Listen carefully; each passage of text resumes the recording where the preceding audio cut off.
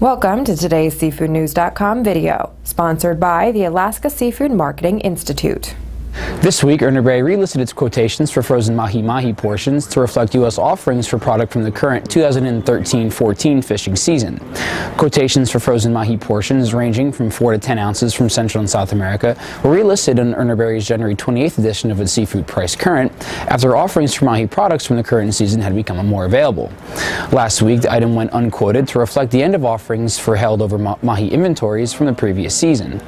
Currently, frozen 6-ounce mahi portions are holding a settling undertone between $5.30 and $5.50 a pound, as volume offerings for product from the current season are expected to increase.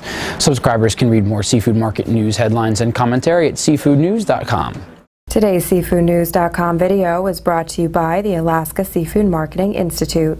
Alaska has been protecting wild and sustainable seafood for generations and adheres to the most recognized and internationally accepted set of guidelines written by the United Nations Food and Agriculture Organization.